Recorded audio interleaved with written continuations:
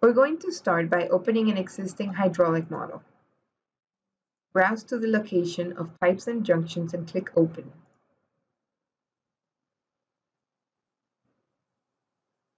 Say yes to enable change tracking. This model is a continuation of workshop 2 on importing basic model data.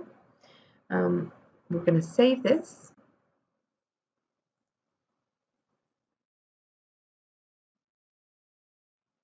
And name it Pumps and Tanks. Click Save. We'll have to modify a few items here. This will become a pump. This will become a tank. And these three will become pressure reducing valves. So go to Layout and select Pump. Place the cursor on top of J11 and click. Say yes to morph that node into a junction. We'll do the same. Grab a tank and place it on top of J12. Say yes to morph. Click Escape. Select J13, 14, and 15. Go to Tools, More, Batch Morph. We already have a selection and we want to convert those junctions into PRVs. So select OK. Now we have to make sure that these PRVs are labeled correctly and also oriented correctly. So we'll start by renaming them. This one is PRV1, PRV1. This is PRV3, which is correct, and PRV2.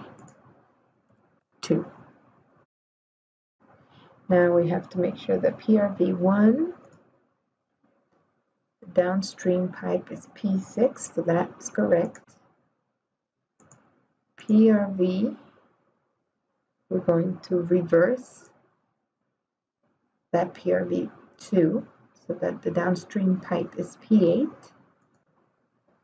And PRV3 has downstream pipe of P16. So that's all correct.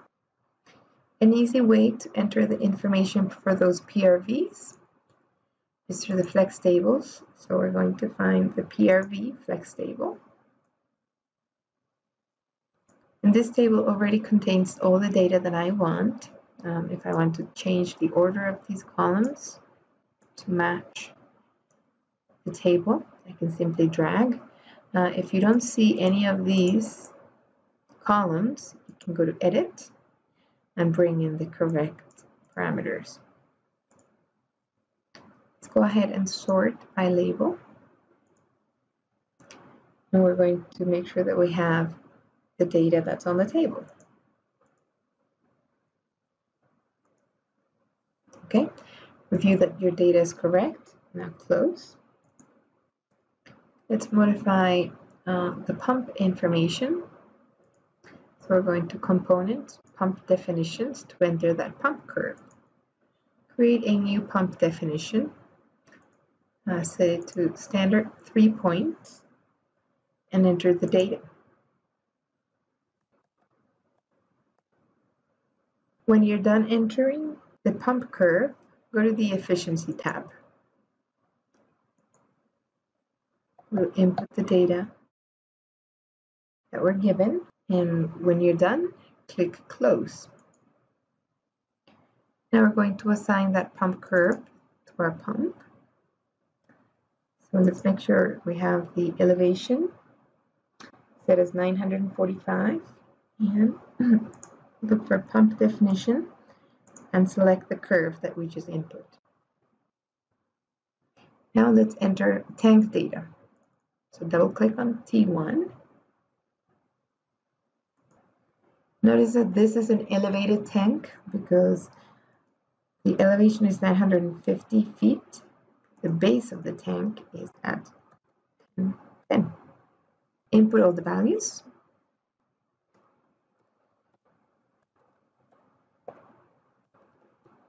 and make sure the diameter is set to 50.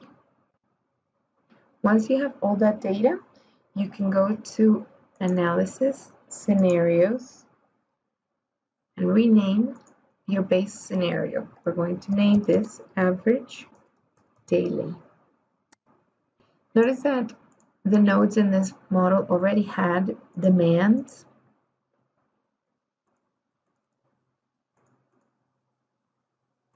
So we're ready to compute. Go ahead and go to Analysis and Validate. If no problems were found, compute. And notice that we have a demand of 430 gallons per minute. 1,059 gallons per minute come from the reservoir. So 629 get stored in that tank T1. We'll point out a few things about this scenario, but the questions at the end of the workshop will be answered in the later part of this video. So just notice here that this scenario is for our daily demands. And we have water leaving the reservoir, going through the pump, meeting all the demands here. And notice that these two PRVs are allowing flow to these two junctions. This PRV is closed. Well, we'll go over that in a minute. Now for the second scenario, we will consider an additional demand of 1,500 gallons per minute at J5. And to do that, we go to Analysis, Alternatives, and Demand. Right-click on Base Demand and create a new child alternative.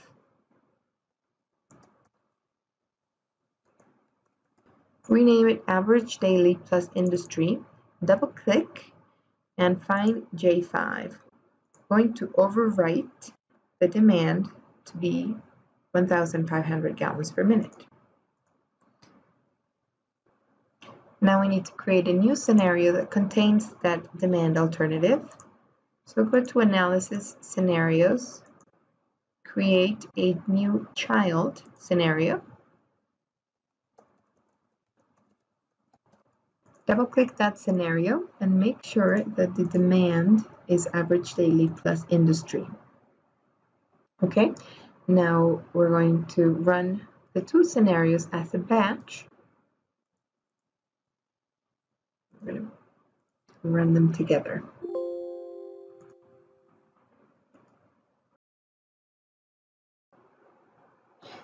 Okay, in order to show these results a little bit easier, I've added a few annotations. For the junctions, for example, I've added the hydraulic grade. I removed the labels for the pipes. And for the PRVs, I added two things. One was the hydraulic grade setting. So we can see that we're set 935, 940 feet. And also the head loss through that PRV. Now let's start with this run 1. We're asked the hydraulic grade line at J6 and at J4. Now notice here that we have a much higher hydraulic grade line here than here. And that's because this PRV is throttling. So it's reducing the pressure, yet letting flow go through those junctions J4 and J5. Remember, these three PRVs are put in place to protect junctions J4 and J5. So we can see the reduction in hydraulic grade line. And remember, the reason that we're protecting those is because they are at a lower elevation, therefore would be likely to have much higher pressures. For example, notice the elevation of J4 is 770 feet, whereas the elevation here is 890 feet. So we can see that PRV and P3 and PRV2 are throttling to allow flow into these two nodes, and PRV1 is completely closed because we have it set to 935, so the most it can do is close itself completely so it doesn't allow any flow to pass through this valve. Okay, another question was if tank T1 was filling or draining. You can see the arrow shows the direction of flow, so we can tell that it's filling that tank. And we can also see the flow is 629 gallons per minute.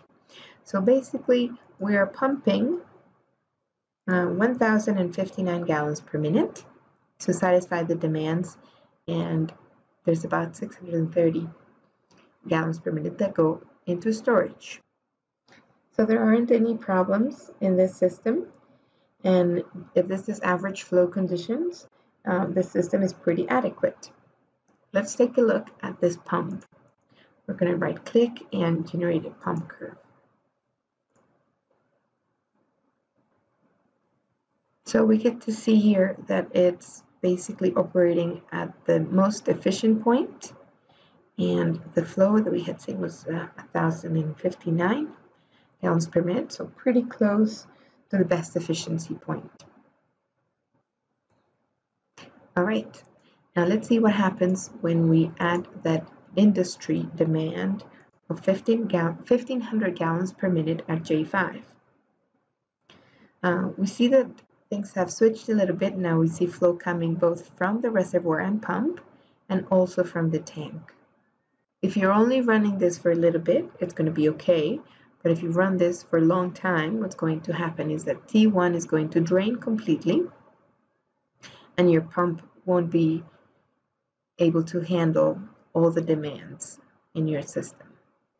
In fact, when we did the summary here, we could see that the demand in the system is 1,880. Of those, 1,150 come from the reservoir, and the remainder, 730, come from T1. So if you wanted to sustain this for a long time, your pump and your reservoir would need to be able to provide those 730 gallons per minute. Now notice what is going on with the PRVs. We see the pressure up here is 1,000 feet, 1,046 here.